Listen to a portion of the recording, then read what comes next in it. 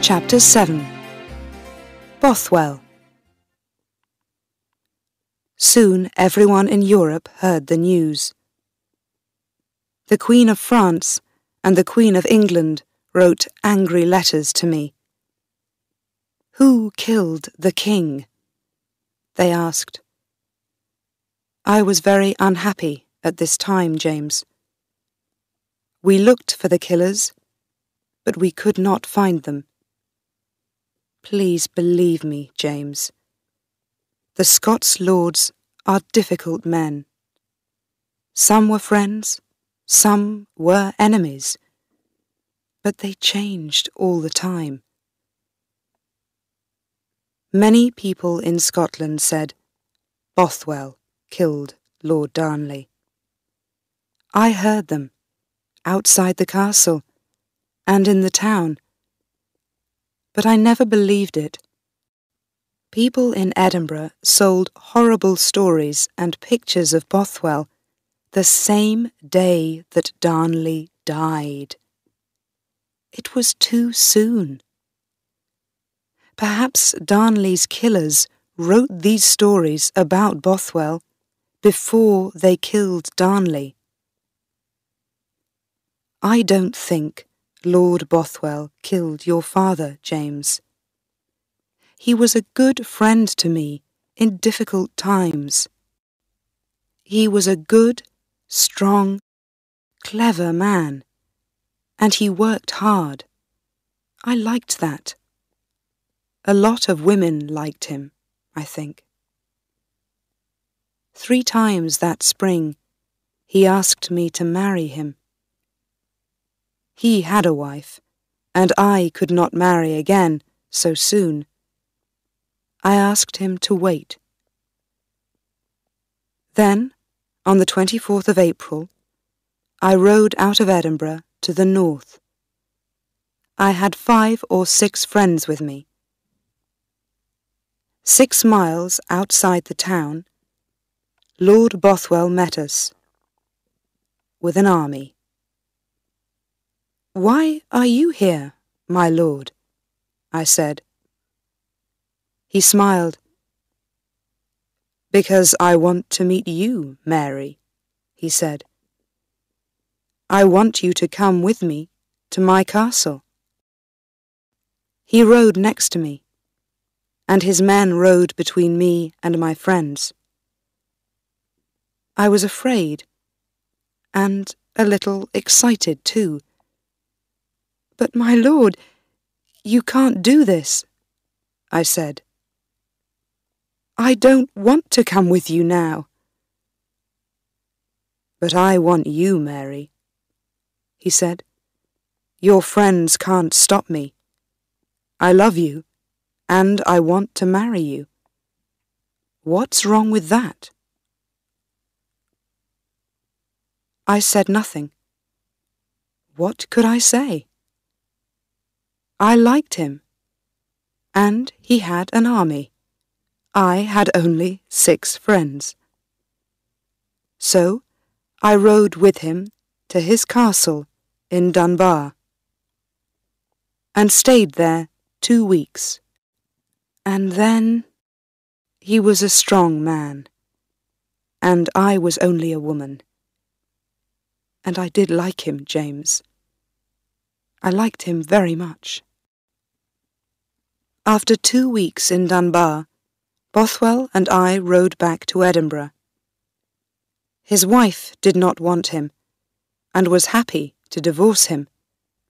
So, on the 15th of May, 1567, I married him.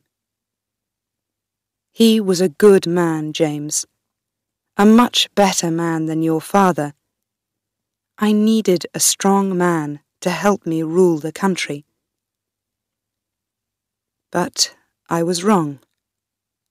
I understand that now. All the Scots lords were afraid of Bothwell, and many of them were his enemies. They had an army, and on the 15th of June, Bothwell and I rode out to fight them. We met them at Carberry Hill. It was a hot day, and the two big armies stood and looked and waited. Their army had a big flag with a picture of your poor dead father, Darnley, on it. Under the picture there were the words, "Find my killers, O God." "Come on, my lord," I said to Bothwell. "Our army is better than theirs. Let's fight them." Bothwell rode up and down and talked to his men. But they didn't want to fight. They talked and looked at the flag and waited. Then some of them walked home. At 5 o'clock that evening, Lord Kirkcaldy rode from his army to talk to us. He said to me, "My lady, leave your husband and come with us. We don't want men to die." And so, because our men didn't want to fight, I went with him. It was a very bad day for me. They took me back to Edinburgh, and people in the streets screamed at me, "Kill the woman. She sleeps with her husband's killer. We want James to be king. Kill her now." I was unhappy and afraid, and I was pregnant again. They took me to Lochleven Castle and put me in a room like a prison. There I did not eat for 2 weeks. And Bothwell's children, there were 2 babies, were born dead. I nearly died too. I was so angry and tired and ill. Then, one day after the babies died, Lord Lindsay gave me a letter. It said, "I, Mary Queen of Scots, give the Kingdom of Scotland to my son James. From today, James is the new King of Scots. But, because he is a child, the Earl of Moray, my half-brother, can rule the country for him." Because I was afraid and tired and ill, I wrote my name on the letter, Mary. But it is not important, James. It doesn't change anything. I am Queen of Scots, not you. That letter changes nothing. Bothwell went over the sea and died in a prison in Denmark. I was a prisoner in Lochleven for a year. A lot of people in Europe were angry about that. Queen Elizabeth wrote to the Earl of Moray. "You cannot keep a queen in prison," she said. "It is very wrong."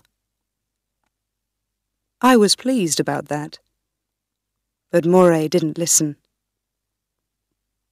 Lord Douglas lived in the castle, and his young son William liked me. One day there was a wedding in the castle. People sang and danced and drank. William Douglas gave me some old women's clothes. I put the clothes on and walked quietly out of the castle with him. He shut the castle door behind us to keep his father's friends in. Then we got on some horses and rode away through the night. All my friends came back to me, Soon I had a big army. "Mary is our queen again," people said. "Give her back her son." You were in Earl Moray's castle, James, so I came to fight him. I rode with my army to Langside, near Glasgow, and there, James, there, my son, I lost the fight. I am so sorry. I had many good, strong men in my army, but Earl Moray's men were stronger. Many of my men died, and some ran away. After the fight, I ran away too. I did not want to go to prison again, so I rode south to England. Queen Elizabeth wants to help me, I thought. She understands. She wrote to Moray, and she is a queen, like me. I can come back to Scotland with her army, kill Moray, and find my baby son James. I am in England, but I am free. I can try again. I was wrong about that too. Very wrong.